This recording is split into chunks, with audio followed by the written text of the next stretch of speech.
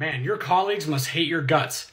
They sure do, and they remind me every day. Like just yesterday, Aaron Kubal is a jackass. That's in response to my stance on us chiropractors treating babies. Take a look. Here's everything that's wrong with it.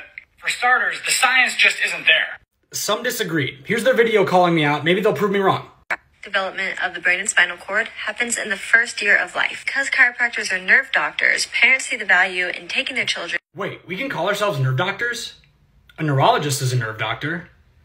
I don't think we're nerve doctors. When you take your children to a chiropractor, they will tell you they are not treating anything. They are removing interference from the nervous system so that your child's body... I don't know what that means. I'm going to skip to the research. This study talks about the long-term effects of chiropractic and how it helped children later in life. Okay, so that's a survey. Babies treated for colic, and they ask the parents if the treatment worked. So there's a high risk of bias, it's non-randomized, small sample. The thing about colic is that it gets better on its own like 100% of the time by 12 weeks, which just happens to be the time frame of the treatment. So let's go to the next one. This study talks about the improvement in brainstem regulation, which is the goal of chiropractic. Wow, improved brainstem regulation sounds pretty cool. Let's see what they used to measure that. Oh, they just made it up in a random chiropractic clinic. Okay, we're gonna skip this one. This study shows that all the benefits that moms saw in their children and how it also affected them. Okay, so another survey showing improvement in things that already improve on their own. But it did show the moms felt reassured, and best practice for colic is to reassure distressed parents, so okay.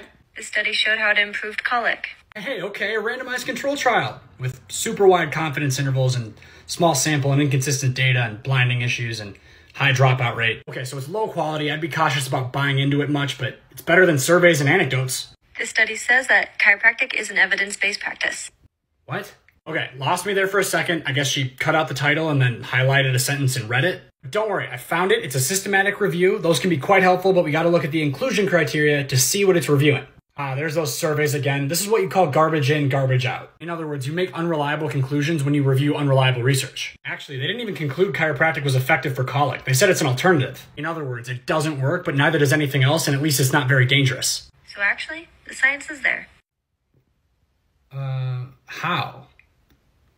It feels like we read different papers or something.